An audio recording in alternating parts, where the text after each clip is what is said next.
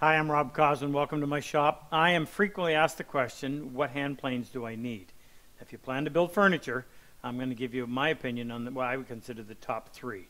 The first is my jack plane. This I use probably 85% of the time. I'm using a hand plane.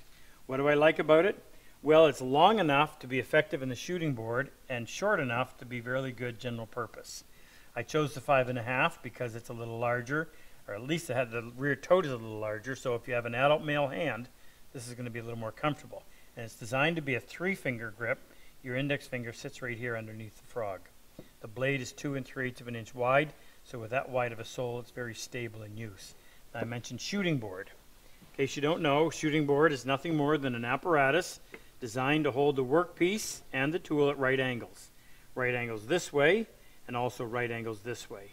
So instead of trying to balance this in your vise and plane it, you could simply come in here. First thing I would do would be to pull it away from the fence right here and cut a little chamfer on the back side, then flip it around and continue planing until that little chamfer disappears. But because of the square soles and square sides of the plane, it's going to come out square this direction, and because of the setup of the shooting board, it's going to become square in this direction. Very effective. I consider this to be critical. So that's my first plane and my most used. Second would be a low angle block plane. And why? Well, you need a one-handed plane. If you're coming in to cut a chamfer around something, it's kind of awkward to do it with a big jack plane, whereas this nestles in your palm nicely, very easy to control. Why the low angle? Well, here's a standard angle to put to side by side for comparison's sake. You see how much higher the lever cap is on the standard angle? So when you're holding it in your hand, this is far more comfortable than this one. At least that's how I feel. If you want to change the angle of attack, meaning the angle that you're meeting the wood, which is the intention here with the standard angle, you're meeting the wood at 20 degrees, which is what the bedding angle is of the blade. Factor in the angles that you have on your blade because the bevel is in the up position, so you've got an additional 25 degrees added to the 20. That has you at 45, and whatever micro bevels you have will put you even higher. Low angle starts at 12 degrees for a bedding angle, plus 25, plus whatever micro bevels. You're planing somewhere around 45 degrees.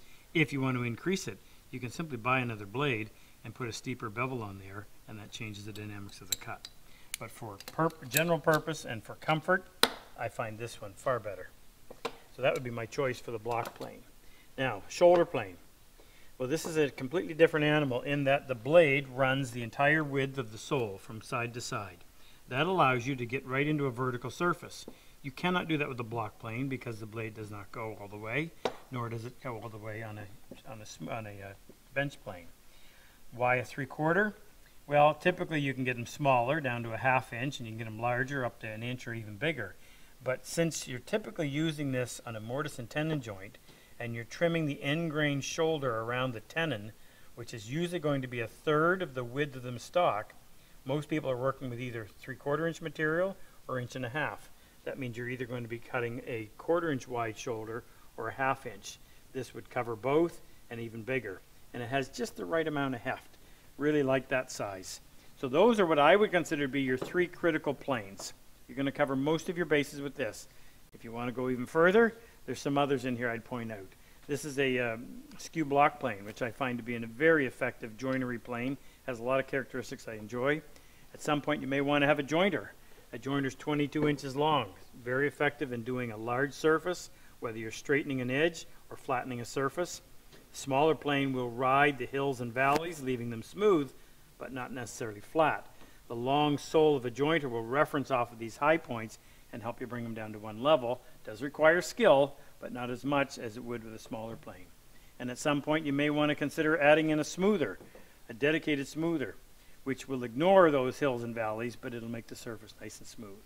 This is critical. This is a nice to have. Hope that helps.